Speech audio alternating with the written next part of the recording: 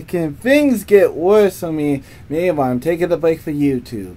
It's bad enough I lost access to my account, and it's way past bad enough that I'm having trouble. But now, thanks to my Apple Livestream, I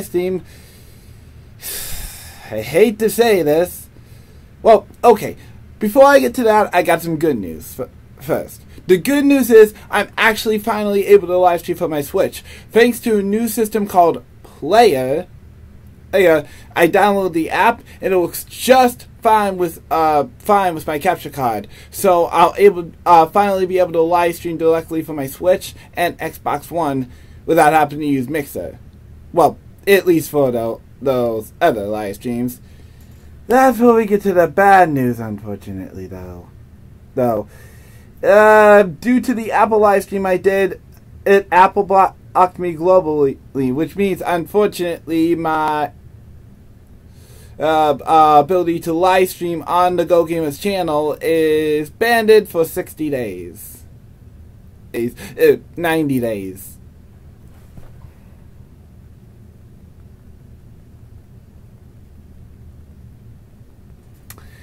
Well, that'll teach me to live stream an Apple event.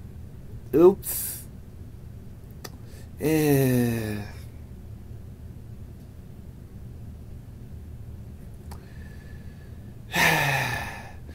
So, that being said, guys, unfortunately, kind of messed myself up on that one. So, lesson learned on that one, don't live stream an Apple event again. Only Nintendo, that's what we'll stick with. That does mean, though, if Nintendo Directs do happen over the next couple of weeks, they're expected to be on Twitch.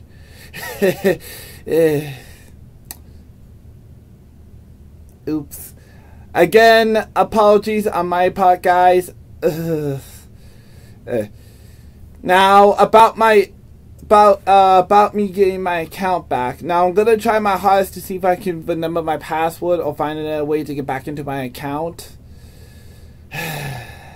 Stressful enough of a my break. It's a good thing I'm not returning for 2 weeks.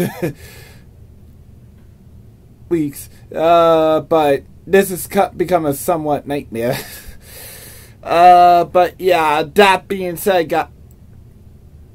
guys, losing access to my account and not being able to live stream is just it's just bad, which means I can't use the Premiere feature until after it rolls out to everybody and after I get my ability to live stream again. And I'm gonna see if I can get YouTube support, since I did delete the live stream need to clear it up, so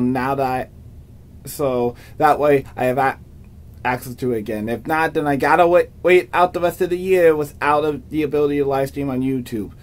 Hopefully YouTube will be generous enough, because they did remove my strikes way back in the day as Clueman776647741 about this after I issued it. So maybe if I tell them again, maybe I'll send them an email telling them again I had removed the live stream to restore our ability to live stream. That being said, unfortunately, guys, until I get this issue resolved, don't expect any more live streams from the Go Gamers for quite some time now. Now, that means Ethan will not be able to stream from PlayStation 4, and I will not be able to use the camera feature to live stream as well. What a predicament for the Go Gamers. Alright, guys, that's all for now. MusicClues out. Could this month could possibly get any worse?